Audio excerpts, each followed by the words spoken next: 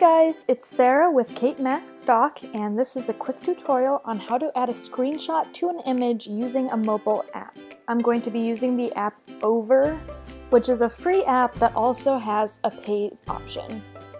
Now the first thing you see when you open this app, you're going to go down to the toolbar at the bottom, and in the middle there's a plus sign.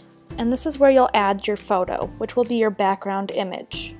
Now you're going to select Photos and go through into your camera roll and select the image you want to be in the background.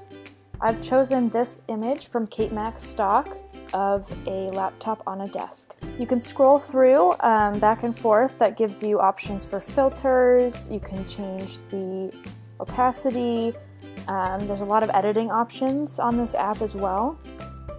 I'm going to leave it as it is. Once you have the background image the way that you want it to be, you're going to click that check mark in the upper right hand corner.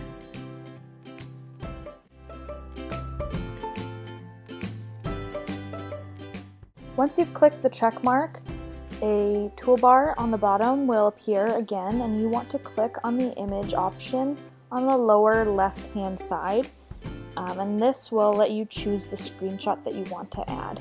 I'm selecting a screenshot of a website that I want to place on top of the laptop. Now, using your fingers on your touch screen, you're going to pinch to resize and click and drag to move the screenshot.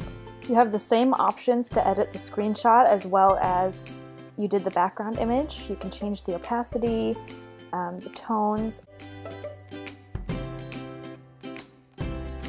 I'm going to use the nudge tool, which just gives you a little bit more control for precise movement on where you want your photo to be placed. Now that I have the picture the way I want it to be, you're going to go to the top right hand corner and click the share button. It gives you the option to save the image to Photos. And you also have the option for more. You can share it on specific social media platforms, email it to yourself, message it to someone.